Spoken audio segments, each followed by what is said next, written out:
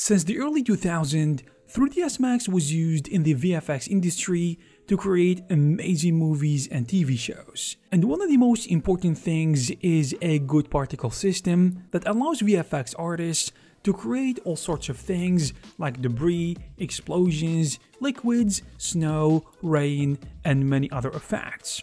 The native particle system in Max is called particle flow, but over time it proved to be not really reliable, especially after a long period without updates. So one man took matters into his own hands, and he did this to create a better version of particle flow under the name of Tyflow.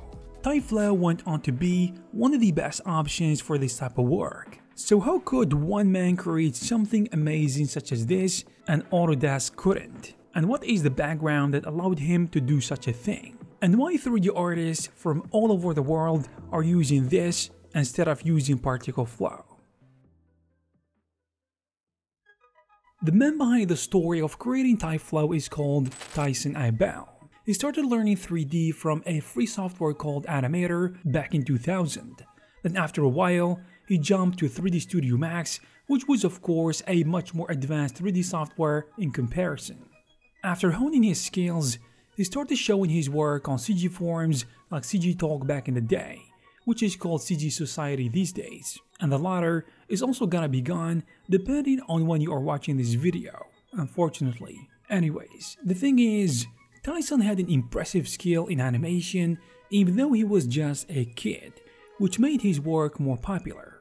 So he was self-taught, which means he most likely than not did not learn 3D animation in the most optimal way. For example, he learned only how to get character animations done with one pass, instead of doing it the right way like professionals do it, by refining the animations and making them look amazing using formal methods like animators like him have learned at school. The interesting thing about this approach is that he developed a workflow based on his ability to brute force hard tasks in animation and visual effects rather than trying to solve the problems in the most common way. That worked great for him, but later, as he started working professionally, that bit him in the butt because at some point you have to do things like professionals do them. The fact is, if you want to create something really complex and flexible, you have to do it through the right workflow, or at least something that works when things get complicated. In hindsight, he thinks that this hindered his progress since working the right way seemed so counterintuitive to him. After a while, Tyson was hired by a company called Make right out of high school. Make is a company based in Minneapolis, USA, and it creates animations and commercials for corporate clients. He worked on site for a year and a half, and later he wanted to go to New Zealand to study, so his boss suggested that he go and still work remotely for the company, and that worked smoothly for him. He spent 4 years in school while working for them. Then he went back to Make in the United States. In total, he worked for them for more than 10 years. And as far as his career in computer graphics is concerned, he only worked for Make.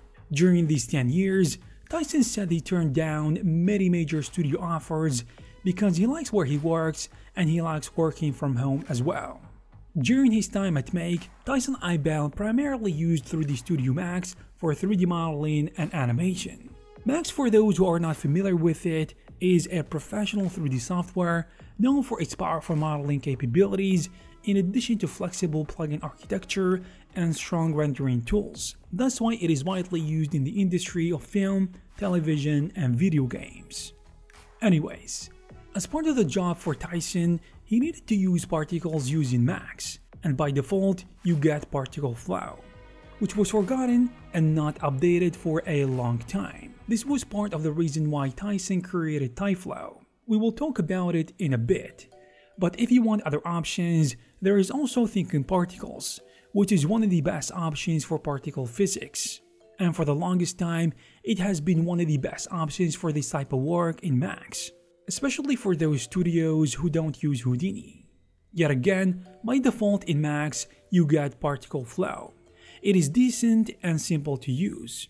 Particle flow's capabilities, though extensive, have not evolved much, making it less flexible compared to newer systems like Thinking Particles or Tyflow. Its ability to handle complex simulations and create detailed effects is limited, which can be a significant hindrance for advanced users and complex projects.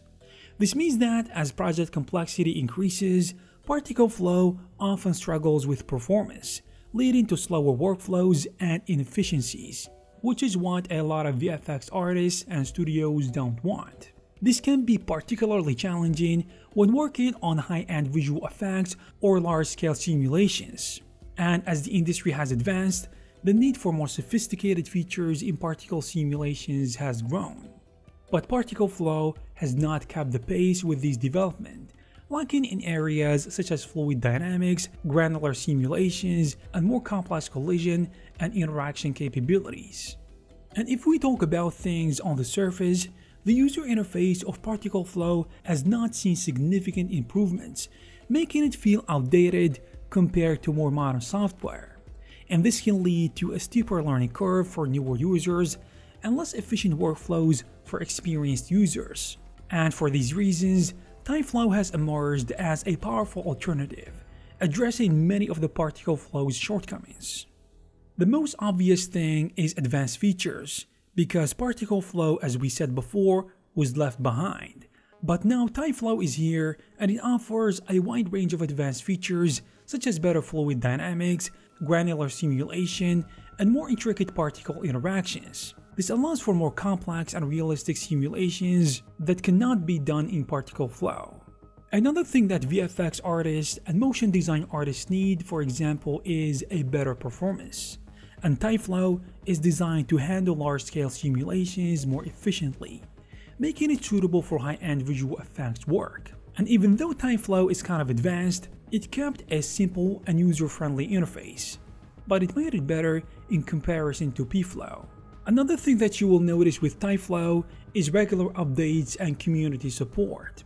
Tyflow has a more active development cycle, with regular updates that introduce new features and improvements, which Autodesk didn't do with particle flow, unfortunately. Additionally, it has strong community support, providing users with resources, tutorials, and a platform for sharing knowledge, which is really cool. Now, the question is, why Autodesk did not update particle flow for a long time? Or why didn't they give it enough attention? To be honest, pFlow wasn't the only part of Max that was lacking when it comes to updates and development. Personally, I think this is the case due to studios and professionals' heavy reliance on plugins in many different areas, but especially in rendering and simulation. As an example, we have FumeFX, Phoenix, and RealFlow for fire, smoke, and all sorts of fluids. We also have render engines like V-Ray, Redshift, and so on. For destruction effects, there's Rayfire and other plugins. And when it comes to our topic, or the main reason I think why pFlow was neglected, is the mere fact that there were plugins like Thinking Particles, Krakatoa, and so on, which are extremely powerful. Actually, calling Thinking Particles a plugin, I feel like it's taken away from the power of it in 3D Studio Max. So for a couple of decades or so, Thinking Particles was the best option for particle simulation. And now with Tyflow, and as more professionals are choosing to work with Houdini, the tides are shifting. But at the end, it depends on you, what you choose to work with, and the results you want to get.